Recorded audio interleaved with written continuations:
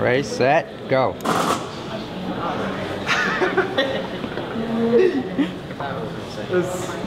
That's cool. The current world record is held by a team of engineers at Mitsubishi, right? Giant multinational corporation, set a world record. What's behind me right now is a team of Purdue undergraduate students who said, you know what, I think we can do better. And they did. Oh my gosh. That's amazing.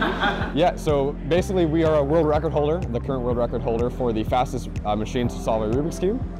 We currently have a time of 103 milliseconds, and we can very reliably solve under the current world record of 305 milliseconds. Well, the previous world record holder. Put it in perspective, a human blink is around 200 to 300 milliseconds, so we're significantly faster than that. Human reaction time is 100 and 200 as well, and so we're faster than that. Basically, before you even realize it's solved, we've solved it. Before you even realize it's moving, we've solved it. The cubes are really the biggest limitation at this point. The cubes themselves just kind of disintegrate. The pieces just snap in half and fall apart. Yeah. We did a lot of mechanical interior optimization inside the Rubik's Cube. We designed a custom internal core that holds all the pieces together stronger because the old one was very weak. And we also do a lot of optimization inside each centerpiece to ensure we basically just don't slip or have turn-in places happen. The senior design was able to really bring together all our knowledge that we've learned from other coursework, and it kind of brings everything together. It really shows that you can combine all the different things you learned since your freshman year, and you can apply that knowledge into something that comes together looking really cool. Once you finally get that new best time of beating the world record, it's almost a relief. You're so excited, you're working on it for like a year. You built it in just one semester for senior design, and all of a sudden you beat it, and it's like, whoa, look what we did. We did it.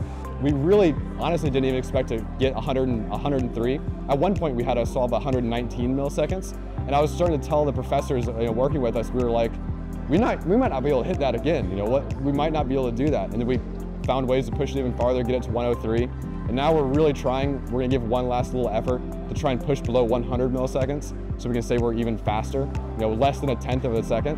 But realistically, I think 103 milliseconds is gonna be very tough to beat. I get to go around the country and talk about Purdue electrical and computer engineering all the time.